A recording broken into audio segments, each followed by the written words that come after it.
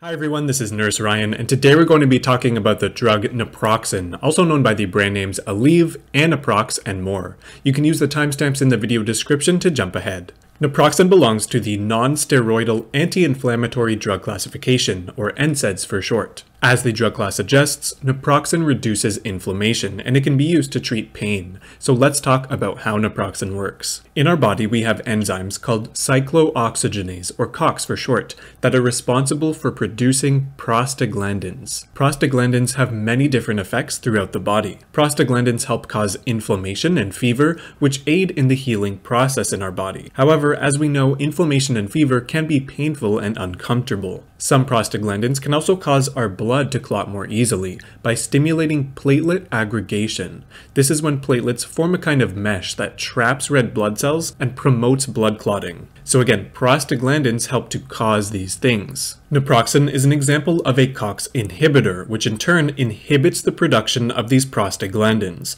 And fewer prostaglandins leads to less inflammation, less fever, less pain, and less blood clotting to a certain extent. If you know how acetaminophen or paracetamol works, you might recognize that naproxen works in a very similar way. The main difference being that naproxen is an anti-inflammatory, while acetaminophen is not, meaning naproxen might work better in cases of inflammatory-induced pain. So naproxen is commonly used in the management of various mild to moderate aches and pains, like headaches, dysmenorrhea, and many more. It is also used in the symptomatic treatment of some inflammatory disorders, such as rheumatoid arthritis, osteoarthritis, spondylitis, and more. There are many possible side effects of naproxen, so we'll just go over some of them here. We already went over some of the effects of prostaglandins like inflammation, fever, and pain, but there's another important one. Prostaglandins also help to protect the stomach and intestinal lining, so naproxen, because it inhibits prostaglandin production, can actually cause the opposite to occur, essentially causing damage to the stomach and intestinal lining. This damage can potentially lead to bleeding and ulceration of the stomach and intestine, which may present as stomach pains. Naproxen, especially with long-term use, can have negative effects on the renal system, or the kidneys.